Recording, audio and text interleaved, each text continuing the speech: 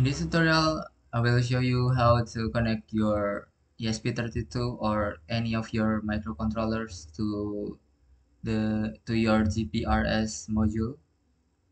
In this occasion, I'm going to use ESP32 38 pins and GPRS module SIM900A, which is 5-volt tolerant. You can go to my GitHub and just copy paste the code. I'm going to put the link and just paste here. Actually, this is a simple code for you just for testing your connection to check whether your microcontroller and your GPRS module are connected um, appropriately before you jump to another step of your project. So after uploading the code, you can just check it by type AT command. I also provide some useful comment here in the GitHub. You can check it and there are some description there.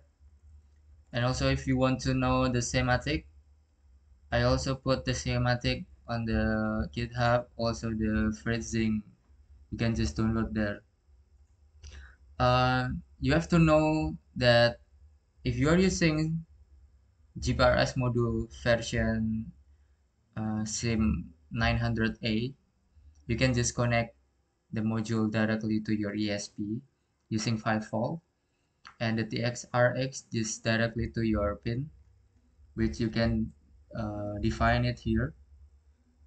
But if you are using SIM800L, you have to use another power supply for your GPRS module for your SIM800L because it only accepts 3.2 up to 4.2 volt. So you have to use LiPo battery or other sources power supply.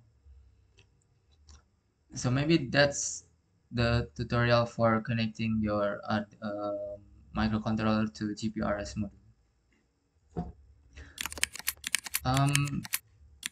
Basically, if your your code is not working or your GPRS module doesn't replay anything, you maybe have to check your wire connections and just try to change the connection of your TX and RX. Good luck, everybody.